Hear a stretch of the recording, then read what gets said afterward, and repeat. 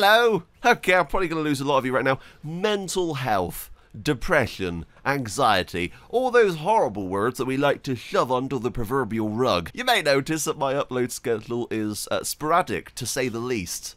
I upload when I'm having one of my good days, and that's the days you see. A YouTuber generally only shows their good days, and I know a lot of YouTubers who suffer with mental health stuff, and you only really see them when they're in a positive mood, but of course they don't tell you that. They don't talk about their bad days, and unfortunately the last couple of days have been those bad days, and I want to talk about it. I've had a few emails and comments of people who have thanked me for being brave and talking about my mental health, and I don't deserve that. I think that everyone should talk about mental health because it is a serious topic, and once in your life at least you're going to be going through something, and talking about it will hopefully make it to the point where we all know what's happening. Getting the word out about this stuff is very important, and it's something that I am very forward about. I like to talk about it because I want people to know my situation, and I want to be able to help people who are in a similar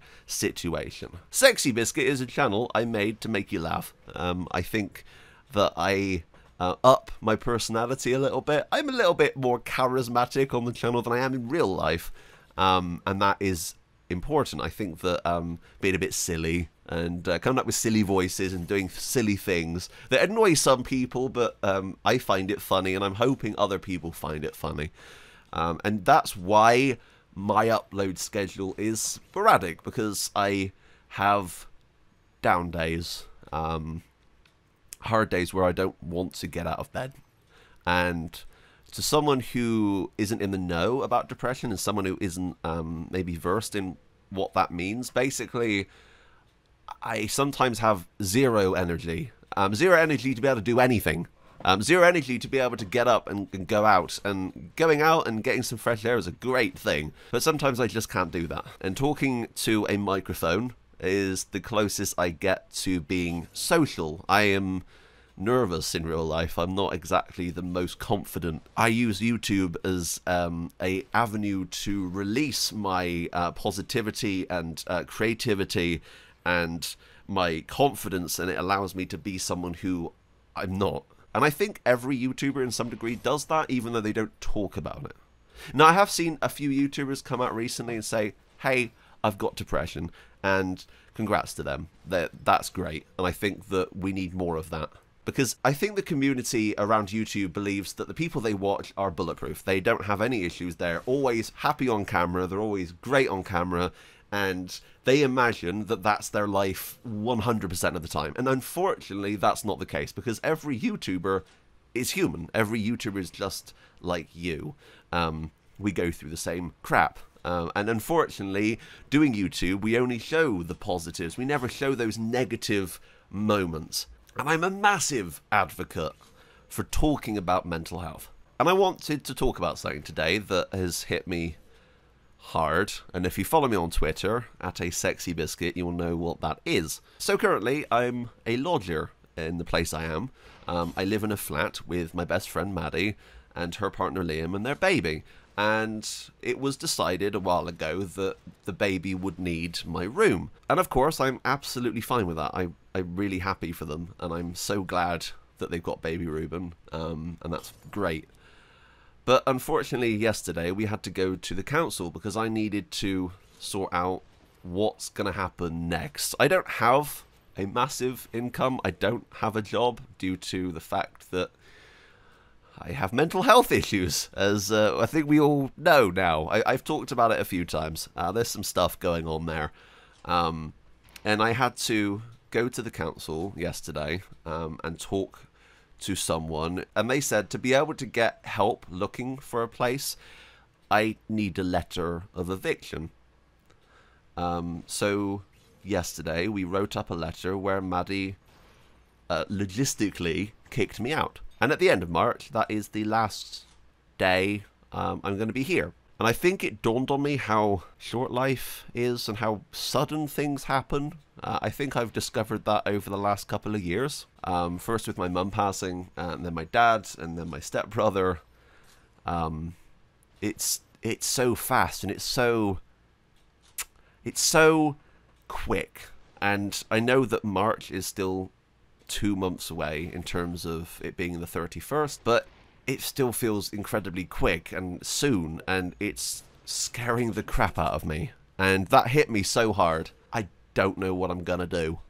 And I hate not knowing what's next. And of course, that triggered my anxiety, it triggered my depression, it triggered everything inside me to the point where I wanted to give up yesterday. And I'm saying this on here because I have always been honest with you. I think that YouTube and you guys are a great avenue to be able to vent some of my stuff, even though sometimes you guys don't want to hear it. Not only that, but there's also been the fact I have incredibly high blood pressure. My doctors have told me to stop exercising. It's that bad. And that scares the crap out of me. My dad passed away due to issues with his blood pressure and his left ventricular tube that goes into the heart. And it worries me that I'm going to be going down the same path. So I've been eating healthier, I've been drinking more water, and that is hopefully going to help. But that's scary. So I got that and the moving house, and I had to fill out a homelessness form.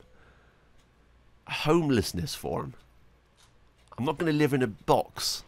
That's not going to happen. That is not going to happen. Now, I know that Maddie wouldn't straight out kick me out. I know that. I'm not going to be on the 31st, that's it, I'm out.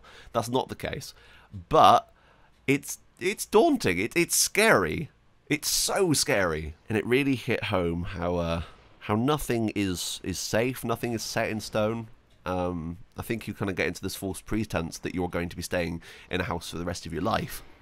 But that's not the case. And I knew that wasn't the case, but I think it really hit me yesterday how much that wasn't the case. I'm going to have to work out something, and I'll get back to you on that. But I was actually going to take a break from YouTube, possibly, but I can't do that. Reason one is you guys. I can't just leave you guys. I can't do that. And reason two is the fact that this is really the only income I've got.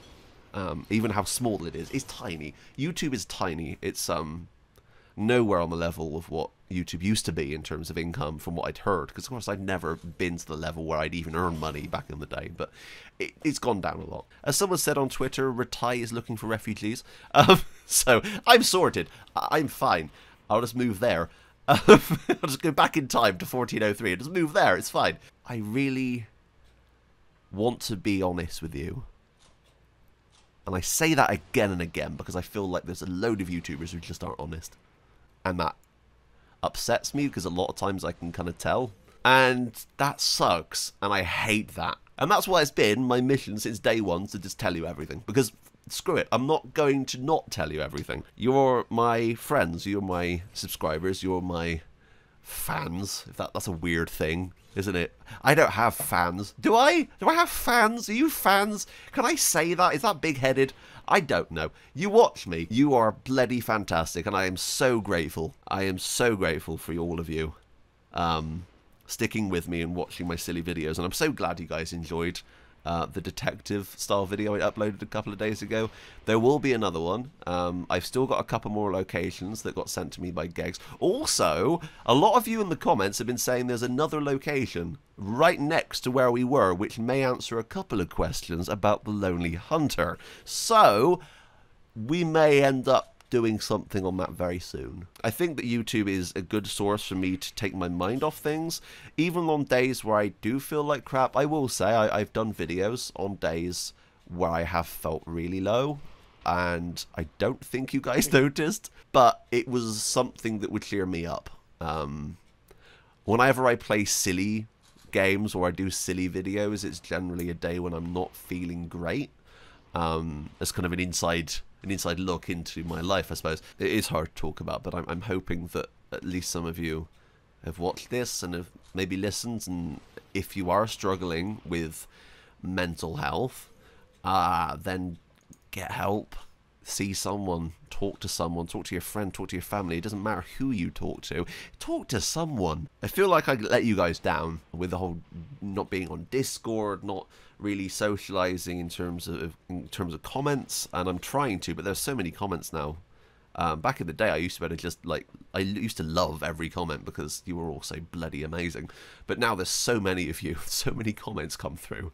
It's crazy, but I read every single one, and I'm so bloody grateful of all of you. You don't need to thank me for talking about my depression and my mental health, because I shouldn't be the only one who does. I just want you to know I'm grateful. I'm indebted to you, honestly. Like, you have made my life so great in my darkest time, and I want to thank you for that. Anyway, I'll be back soon. I'll work on the next detective video because you guys really seem to enjoy the last one, so we're going to continue with that, and we're going to find out who the lonely hunter is once and for all. A lot of you thought it was Hans Capon. I honestly, I can kind of see that. It's like American Psycho, I suppose. Yeah, there you go. It's perfect. Anyway, thank you so much for watching, but until next time, that's me out. Bye, guys.